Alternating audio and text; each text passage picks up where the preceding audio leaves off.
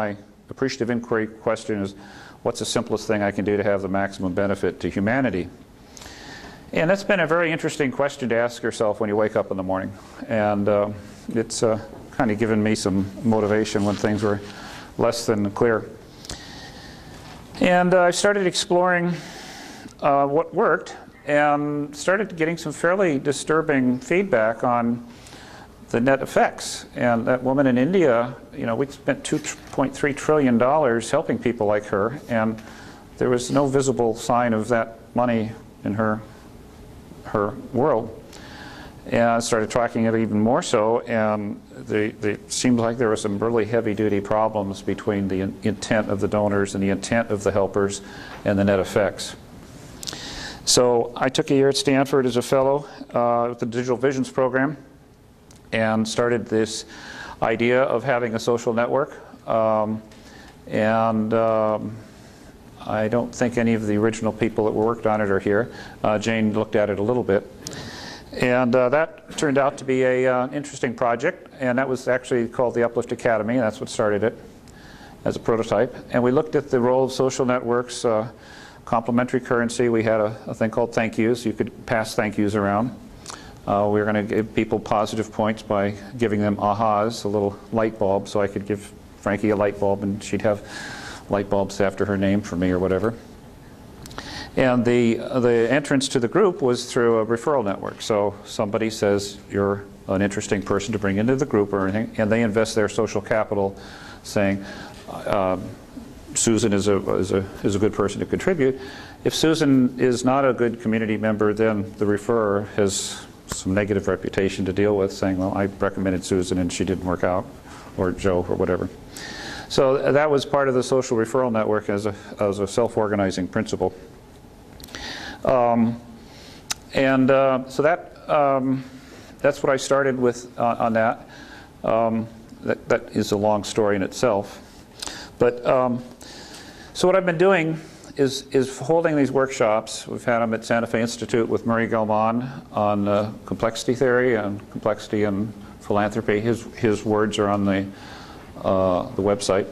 It's originally called Giving Space, and I discovered that everybody wanted to talk about money and check writing for philanthropy instead of doing the deeds of the good stuff. So Uplift Academy, that really was my revelation at my Stanford year, was to look at patterns of uplift rather than sending money. And sometimes you need to send money, sometimes money is involved. Check writing can be very uplifting, but it's not the way you start. And the whole idea of philanthropy is an exercise in fundraising and check writing. I think it's the thing backwards. So I started looking at what's working, and I'm calling it the transformational sector. Dick, somebody mentioned 3 sectors here. And to me, I kind of divide things into transactions and transformations. And a transaction is when you use your credit card and you put in your PIN and you get money back. And at the end of the month, your balance is equal to the sum of the transactions plus your beginning balance, and there's no ambiguity, very crisp. We do that really well. You can go all over the world, use your ATM card, and get money out. So this crisp, measurable, predefined entity called a transaction, it works very well for transactional activities. When you're talking about something such as healthcare, and you get a tonsillectomy, a lobotomy, and a shot of penicillin, have you had 100% of your health care for the month? No, you can't add up all the procedures, all the transactions, and say you're complete. In fact, maybe you don't want those transactions. Preventing those transactions in the first place might value it. So when there's this sense of an outside-in transformation of things that take a long time, that aren't necessarily predefinable, that are not consistent across many people react differently to things. The transformations are different than transactions. But we don't have a transformational accounting system, if you will, to take care of it. We don't understand the transformational process the way we understand our bank accounts transactions. And that, to me, is one of the unifying themes that I've come across, is that we just don't know how to talk and measure and understand the long-term effects of what we're doing. So that's one of the areas that I'm been very interested in. David Ellerman, who did a study of, he's a mathematician, but he said he's the first person to actually do a mathematical analysis of the accounting system, which is 500 years old. And accountants don't do mathematics, mathematicians don't do accounting, but there's an incredible number of assumptions that were built into our accounting system from 1494, and we're still using them. So anyway, this notion of transformation rather than transactions.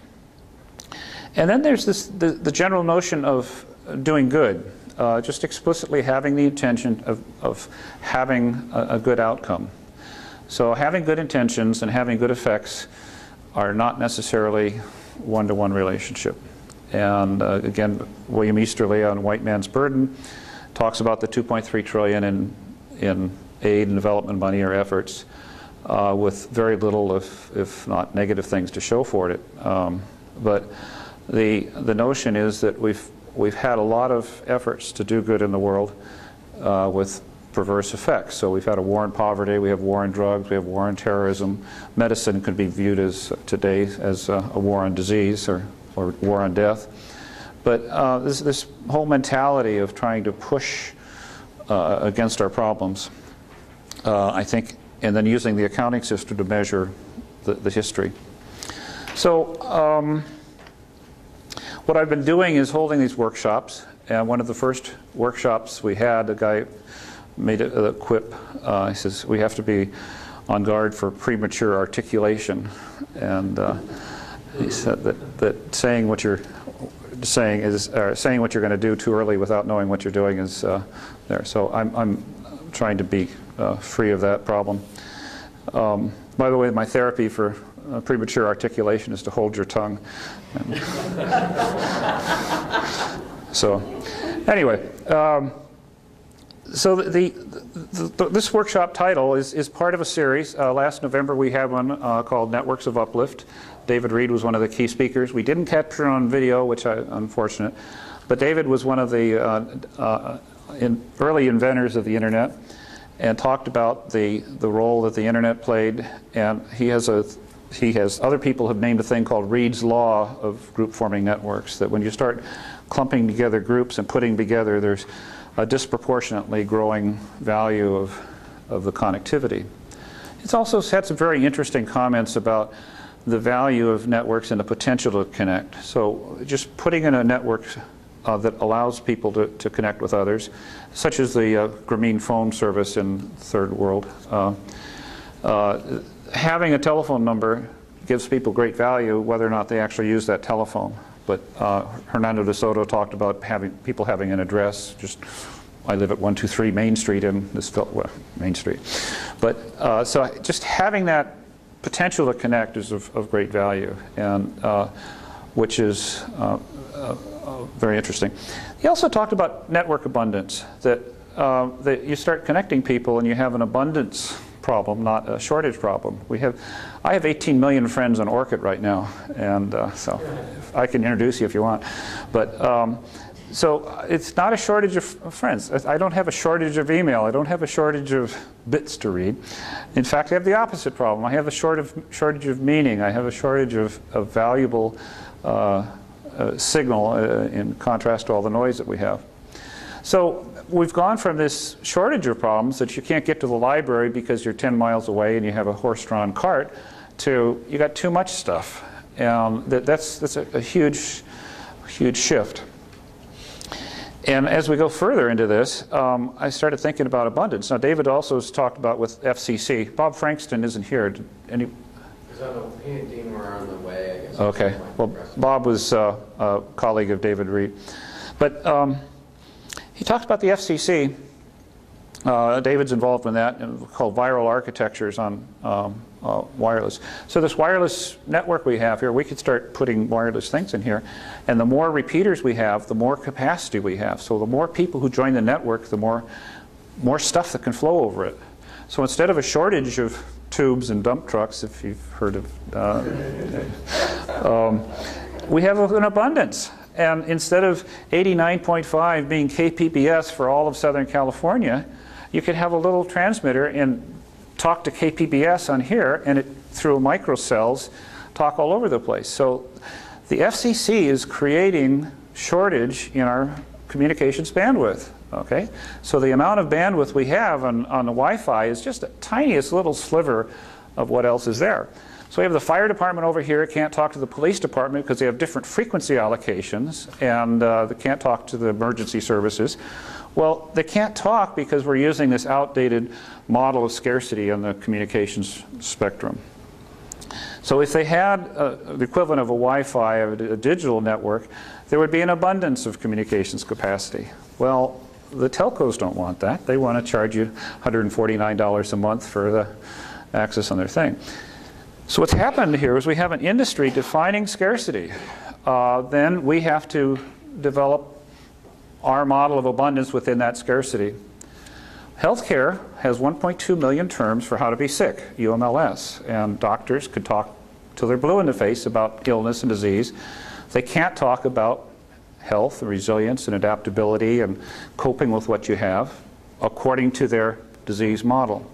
So the healthcare industry, which I don't know, 16% of the GDP now and climbing a lot of it, is based on this model of scarcity. We don't have enough healthcare, and you people need to see your doctors. So this ontology or taxonomy of scarcity is part of the problem that I see. Is we start with the scarcity, and then somehow you have to deal within it. So the world has already kind of been framed for us as a model of scarcity, and I think I heard many of you talk about the kind of the box that you feel in, and the sense of reframing where you are asking new questions, new language of abundance. So I think this is another really powerful issue of how do we get to this abundance? How do we define the abundance? And it might seem kind of wishy-washy or Pollyannish to talk about abundance when people are dying and starving and things like that.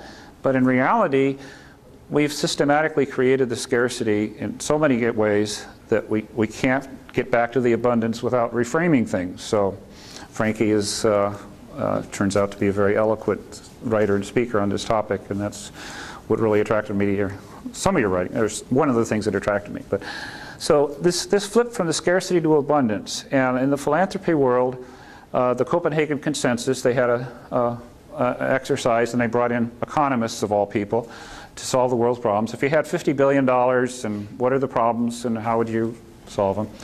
So they had, you know, these parade of experts. I call it a beauty contest for problems. So you have these advocates for problems getting up, parading their problems, saying, me, me, me, my problem is worse.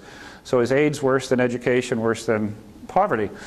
Well, maybe they're kind of all the same. And maybe there's an underlying theme that connects all these things, for example, trust, that doesn't appear as a causal factor in each one of those problems, but in reality is a major driver for all 10 of these problems. So this paradigm of we have too many problems and not enough money, and so that way we can only focus on the worst problems or most costly problems, is actually driving this perverse incentive to say, oh, this is really a bad problem, you know, spend money here. So systematically looking at the opposite of that is what's working. Are there things that we can look at? What if we could do trust raising? What if we could raise the level of trust in the world by 3%? I don't know how you measure trust, but what would that do to the world? And what would it do for commerce? What would it do for government? What would it do for food supplies? We don't even know how to even talk about that because we have this war on problem mentality. So this is what I've been calling the problem industrial complex that I see, that you have an industry around a problem, faced around a problem, saying we're going to fix this problem, but the growth metrics come from it getting worse. And we talked to David Ellerman about the World Bank. He could say very eloquently about the World Bank's problem-solving model of escalating countries from here to here to here, and they go from one department to another department to another department. So they pass off between departments as they develop and move into Class A countries or whatever. And he said, none of the countries ever seem to have graduated. And they get stuck because this is their department's business, is to run that thing. So anyway, and I don't want to criticize the people in these things. The healthcare field is full of people who want to heal. It's not a personal thing, but it's a systemic orientation that doesn't know how to recognize, the good stuff. Okay, so now you come along with the Uplift Academy, and we want to act on good intentions. That you want to heal, you want to educate, you want to help, you want to relieve suffering. There's lots of religious traditions that deal with this, and I'm very happy that people have those traditions, but I want to talk about something a level above one specific religion. Are there positive core values to humanity that we can amplify that don't depend on an underlying belief system that might be actually intimidating to those that don't have that belief system? This comes, the positive core values comes out of my work with appreciative inquiry. David Cooper writer, a wonderful model for organizational development, asking the positive question that seeks to, if you answer it, you're moving in that direction. So as this relates to and also positive psychology, Martin Seligman and Jonathan Haidt has been a wonderful teacher to me at the University of Virginia. He got his PhD in disgust, and that was his PhD in how people feel when they drink cockroach juice, or think they watch somebody drinking cockroach juice, and incest also. And so then he met Martin Seligman. So, well, what's the flip of that? Are there positive emotions that you could study? And disgust turns out to have this thing in your stomach, your facial expression in your stomach.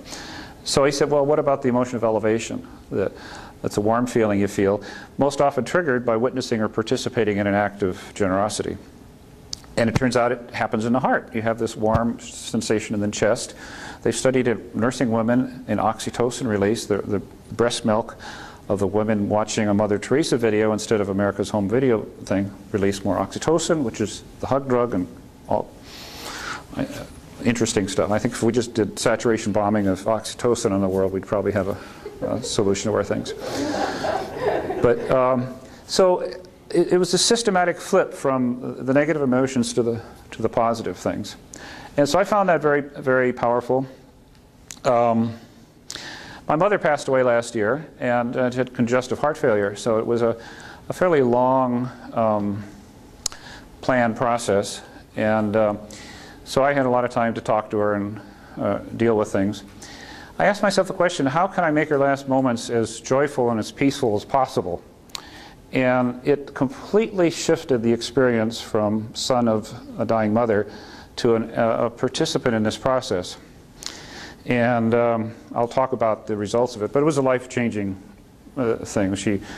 It was an amazing last moments with her, and it completely shifted the experience to something that transformed my whole family, and very positive. So I took this tragic situation and turned it into a positive transformation. The workshop title here is Patterns of Creating Patterns of Infectious Good. And I'll kind of break that down and talk about what we're looking at. And this is a very difficult thing to do without an 8-hour lecture. But patterns is a way of looking at what's working as the activity itself rather than the organization doing the activity. So today we have 1.4 million nonprofits in the United States. All of these are organized as, I'm sorry? Social benefits. Well, they're, okay. I use third world too, but anyway, they're all organized as the vertical stovepipe. They're pulling money typically from the same donor pool, do all the stuff, and then down at the bottom goes the services, the activities that are done. To cut across that and say, well, what are the services here? What do we know that works, and how do we do more of it?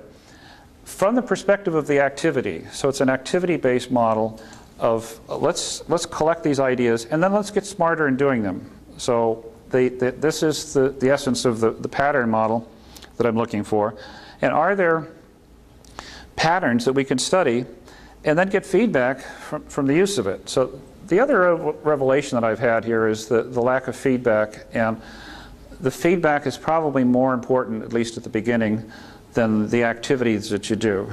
That figuring out how to improve what you're doing and having this, this delta that gets better is the key trigger point here.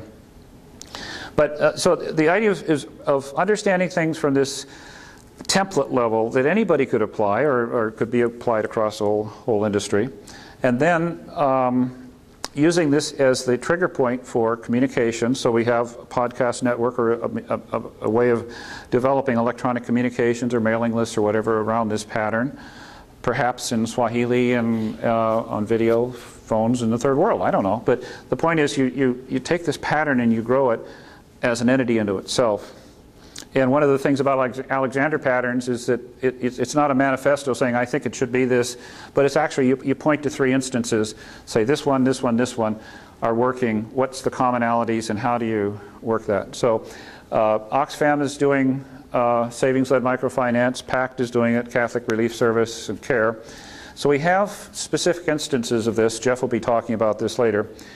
And it's not a plug for Oxfam or PACT or whatever. It's saying, well, what's working here and how can we propagate this? There's whole lots of other patterns of uplift that we can talk about, and I don't know how many there are, and I don't want to prejudge that. 2 other patterns that I've looked at in reading your work on Frankie, one is urban gardening and Alice Waters' work on organic vegetables. I've heard this in Colombia and England and Belize of teaching people to grow their own gardens. And you buy the seeds and you grow them, and suddenly you see what happens when your food appears in your vacant lot. And there's a whole bunch of benefits to that. And and people are doing this. I mean, this is not a new thing, but could we turn this into another pattern? And could we study this and patternize that and propagate that within the urban gardening community? And the other one that we're looking at with Civic Ventures is for senior co-housing, that we have this whole cohort of people in the United States that are lonely. Why not put them together somehow? So patterns of co-housing. So these are 3 patterns that I've just have bubbled up in my own head that I'd like to look at. And specifically, we're looking at savings-led microfinance today. We have a small grant from Omidyar network, omidyar.net, to support that. And can we end up with a 2-page overview that we can then propagate, see what happens, get it out on the network and get people to use this, and then propagate this and start getting the feedback. The Infectious Good model comes from this notion, again from Easterly and Hirschman and quite a few other people, of finding out what's working and doing more of it. So Hirschman called it finding where virtue is afoot in the third world. So instead of having a central planned execution of something, you have this search amplify model of saying, oh, this is working over there, let's do more of it. So I was talking with Gustavo Esteva in Oaxaca, Mexico recently, I don't know if you know, and he talked about the UN requirements for flush toilets for being a developed country, and said the Indians around Oaxaca don't use flush toilets. The women go out in the morning and it's a social event in the fields, and by the way, there's no mandate for sewage treatment. So if you do put in flush toilets, it all runs into the river and pollutes the river. So they've been living this way. He's saying, well, I want to do dry toilets and composting and things like that. And he can't do that because you're supposed to have flush toilets. So here's this plan execute of somebody in a committee saying the world needs flush toilets, and he's saying, well, why can't we do dry toilets? So the search amplify model of finding what's working and systematically going out and finding the little things that can then be done on very large scale, or whatever is appropriate scale. So we know about scale on the internet. We know how to take little things and ramp them up to much larger things.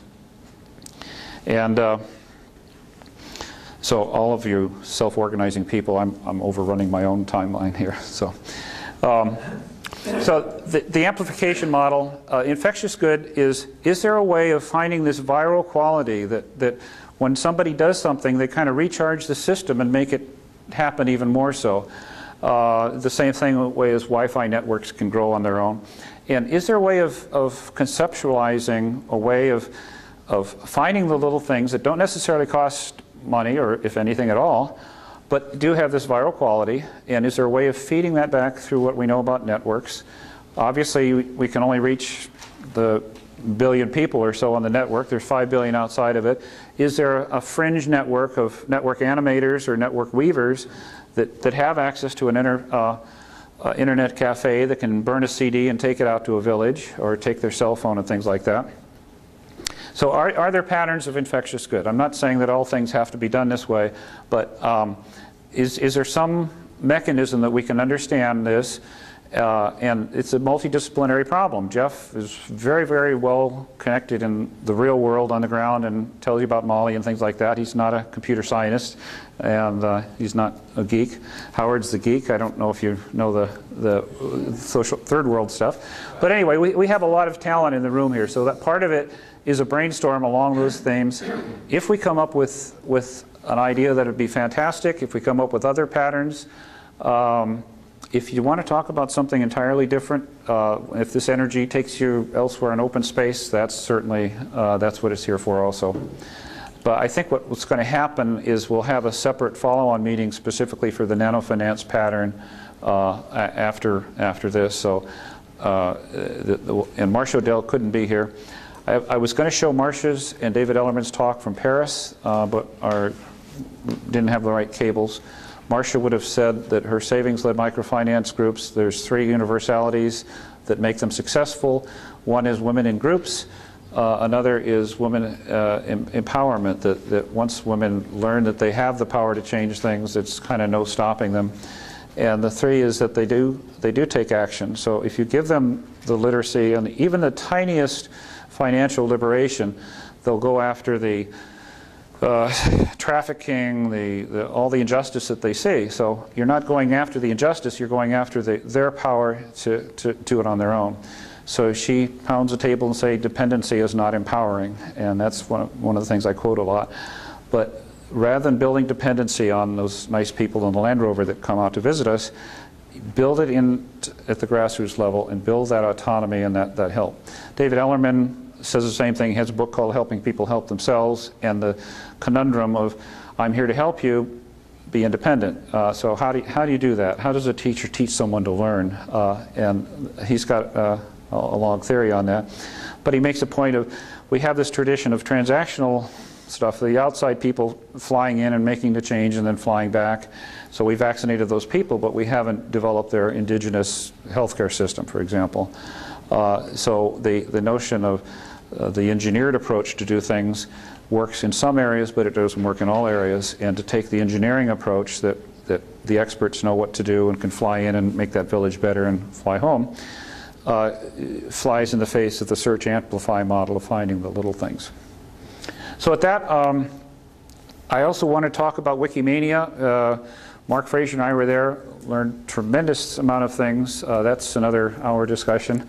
But what is radical about that is the role of openness. And I mean, people see it as an encyclopedia versus online encyclopedia versus Encyclopedia Britannica. That's just the tip of the iceberg. The whole role of open systems and what that's going to do to society. There's a group called Sunshine Foundation that's doing a way of linking people's political reputation and funding to blogs. So we'll have increased transparency of legislation,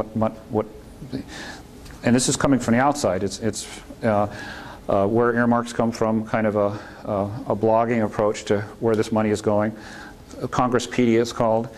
What this is going to do to healthcare, open source publishing of courseware, things like that. Anyway, some really fundamental shifts that are happening of enormous magnitude with regard to openness. And so I probably will propose that as an open space topic today. Okay, Nava. We're going to take a break. Time to take a break, and then We'll be back at 11. Yes.